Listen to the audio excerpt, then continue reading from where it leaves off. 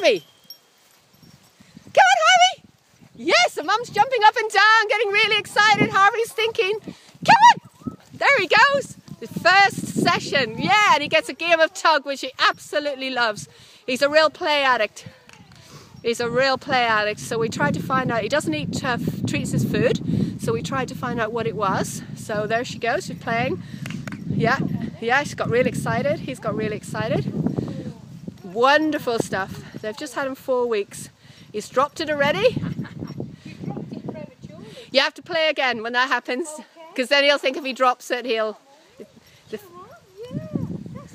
That's actually quite useful, Shan. It must be the release of the drop that finishes the game, not him dropping it.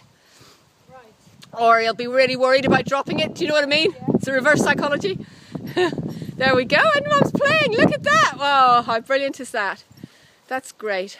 He's 17 months old. Okay, put your foot on it. Bring him closer. That's it. Harvey? There. Okay. Drop. Good boy for drop. Good boy. Good boy. Good boy.